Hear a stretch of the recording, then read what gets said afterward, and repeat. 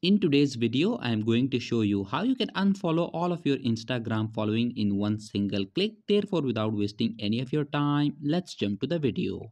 So in order to unfollow everyone on Instagram at once, what you have to do is to go to your Play Store and download this application from the Play Store called Followers and Unfollowers. Once the application is downloaded and installed, open it. Click on this login with Instagram option.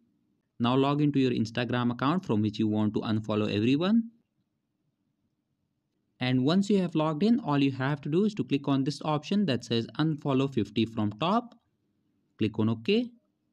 And that's it. As you can see that the application has started to unfollow everyone on Instagram. In this way, you can unfollow all of your Instagram following at once. So that was it for this video, and I'll see you guys in the next one. Peace out.